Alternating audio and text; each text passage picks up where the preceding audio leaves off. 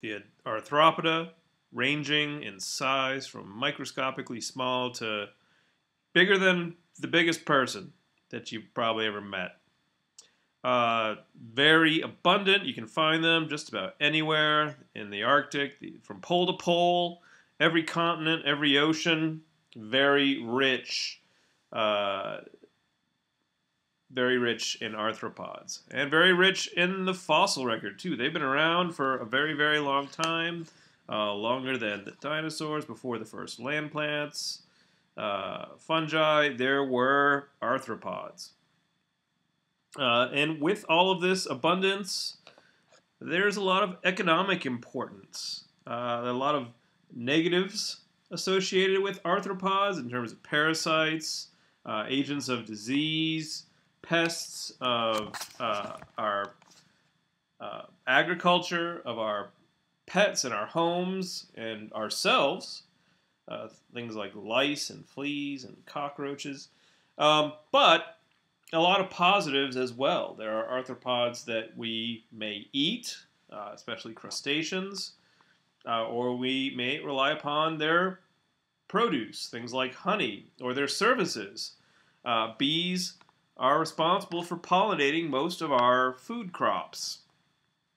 They can also produce other natural products like waxes and silks, dyes. They can also be the sources of drugs. So a very large phylum, a lot for us to learn about them because they are important to us. So, how do you know something is an arthropod when you look at it? Knowing that they are so diverse. There are some things that we can say characterize arthropods, and things that we can apply to every single member of the arthropoda.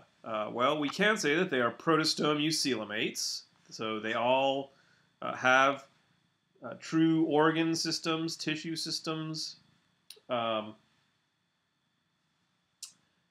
They are metameric, meaning they are arranged in parts. They have tagmosis, a body arrangement.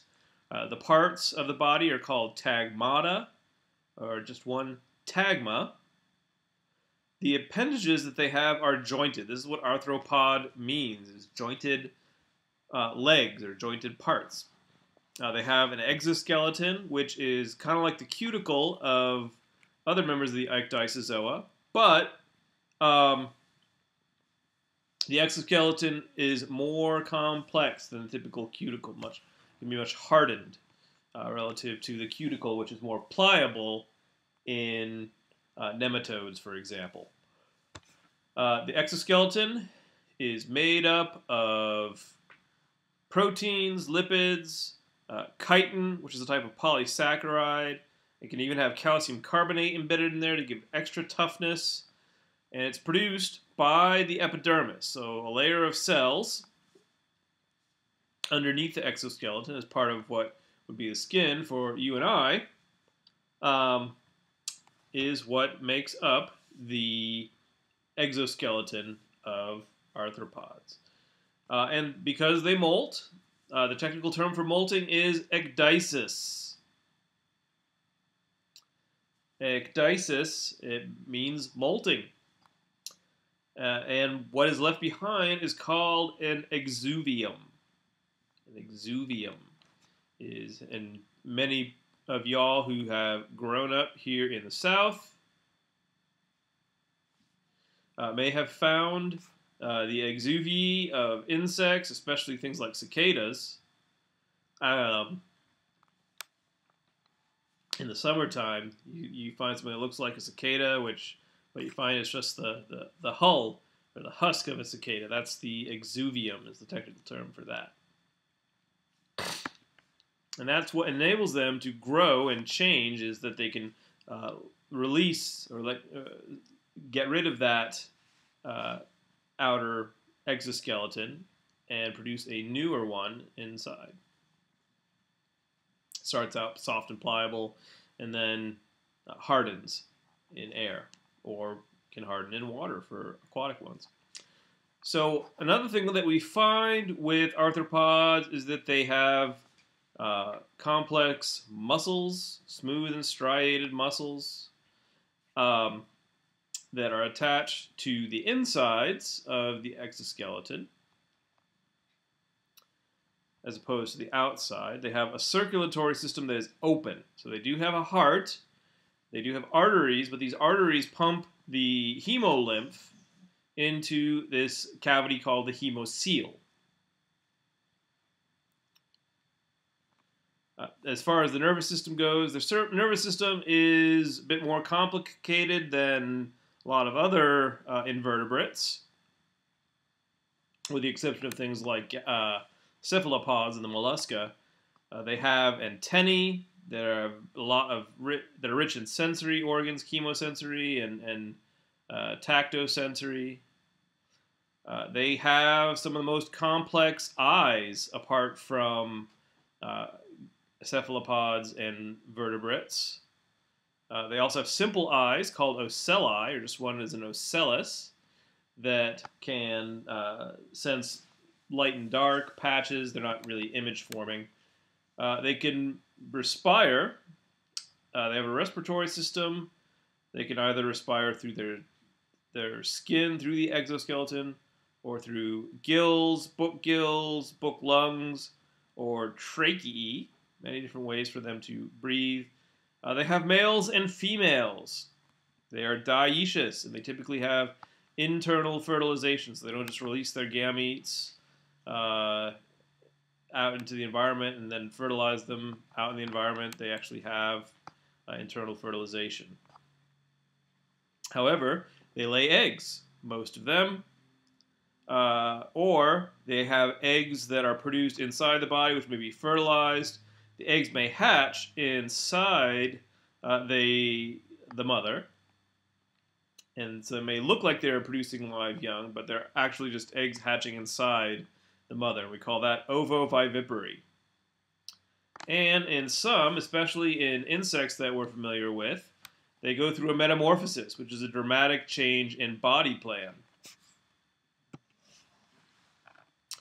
Our first subphylum is the only extinct subphylum we're going to talk about this semester. So all trilobites are extinct. They've been extinct for a very long time, since the Permian extinction, which ended the Paleozoic era and paved the way for the Mesozoic era, which is when the dinosaurs roamed the Earth. So these were extinct before the dinosaurs. Their tagmosis is they had a head and a thorax and an abdomen, and that they get their name from their abdomen having 3 lobes, so trilobe. So the 2 sides and the one in the middle, and their appendages were branched. We only see that in one extant or still living phylum. All right, so a couple of subphyla. We've got the Chelicerata. These are organisms that have their mouth parts that are somewhat pincer-like. So chelate means pincer-like. So classic example of what that means. Think about something like a scorpion. Has those pincers. Those pincers you might think of as being like arms, but really they're mouth parts. But these chelate chelicerae, they can be modified into fangs, or they can be needle-like, or they can be adapted for being for hunting. So they have these chelicerae, then they have pedipalps, which are the second pair of appendages around the mouth, and then they have 4 pairs of legs. Okay? They do not have antennae. None of them have antennae. And for the Chelicerata, the tagmosis is they have 2 body regions. Some folks, we used to call it a cephalothorax and an abdomen, but more appropriately, we should call it a prosoma and an epistosoma. So before body and an after body is what prosoma and epistosoma mean. First class within the subphylum Chelicerata are the Meristomata. These are things like horseshoe crabs. Well, that's what they are. They're horseshoe crabs. And you often hear them referred to as living fossils because we find not a whole lot of change in the body plan of horseshoe crabs for over 200 million years. Now, remember, that's a very long time. That's like since before the dinosaurs began to roam the earth. They have simple ocelli, and they also have compound eyes, and they breathe by book gills. So they keep these book gills wet, and they can see the reason they're called book gills is they kind of look like the leaves of a book. Their chelicerae, or their mouth parts, are pincer-like, and many of their legs are also pincer-like as well. And a lot of people are scared of horseshoe crabs because they have this pointy tail that looks like they're gonna come at you and poke you with it. But that's not really what that telson, or that tail, is there for. That telson is there to help them. These are littoral animals, so they live in the ocean, but typically in shallow areas. And when you live in shallow areas of the ocean, it means there's going to be a lot of waves coming along, and those waves can very easily flip you over or knock you down. And when that happens, that telson can be used to right yourself, to flip yourself back over. So that's what they really use it for, not so much for defense as for just helping them to balance and to regain their correct orientation so they can move around. The Pycnogonida are sea spiders. So they're all marine. You're not going to find them unless you look really hard for them. But they have 8 legs, which is why they look spider-like, even though they are not directly related to spiders. They are not spiders in the sense that they're not arachnids in the order Aranae.